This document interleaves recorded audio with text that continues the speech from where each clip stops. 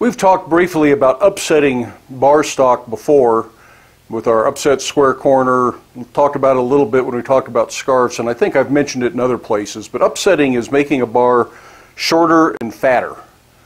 And if you've ever seen a chisel that's mushroomed over on the top, that's a really crude version of upsetting that is completely uncontrolled and gone all wrong, but it's still the same principle. You're pushing material into the length of the bar. Now I got this really long bar I need to upset, and I can stand here at the anvil and I can do this, and eventually I'm going to get that upset. But there is a better way. This bar weighs more than my hammer does, so I'm going to use the weight of the bar to upset the end of the bar. I'm going to use it as its own hammer. I have this chunk of, it's about 2.5 inch thick steel, probably about 8 inches diameter, and that makes a nice little anvil that I can set on the floor. If you have an anvil that you can move and set on the floor, you can do this procedure with an anvil, big square block, anything good and solid. I wouldn't do it against your concrete floor because I think you'll probably end up chipping big holes in it if you do that.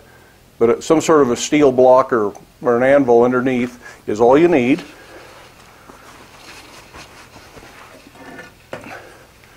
And we just take the bar and slam it into that. You can see the end is starting to bend, so I need to take it to the anvil and straighten it. I'm just going to straighten that out, and I'm going to work the end back so it doesn't mushroom too badly on the end. Then go back to upsetting. So it's just a back and forth procedure. A shorter heat would probably be a little bit better for this. If you let it get too bent and twisted, you'll never get it straight. So stop and straighten it again. So you just go back and forth as often as you need to till this is the size you want it to be. This started off as a 3/4 inch bar. I am now up to about 1 1/8 inches after 2 heats.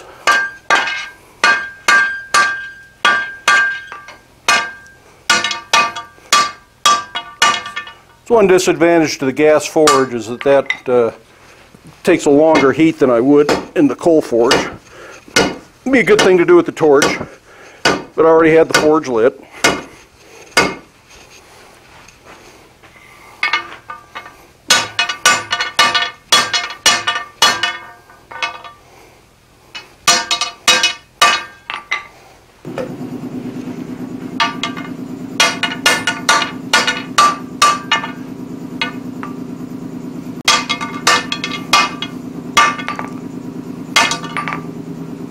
The other thing you can do is cool this with water to keep it where you want.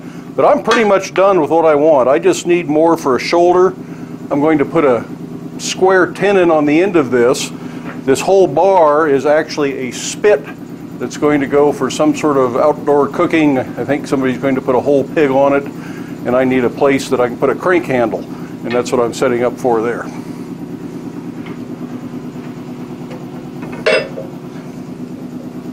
So that's just a little bit about upsetting long bars. If the bar's heavy enough, let it do the work for you. Sometimes you can do that right here at the anvil if it's the bar so long. Make sure it's not so long you're poking holes in your ceiling. But just another little quick tip there, and we'll see you later.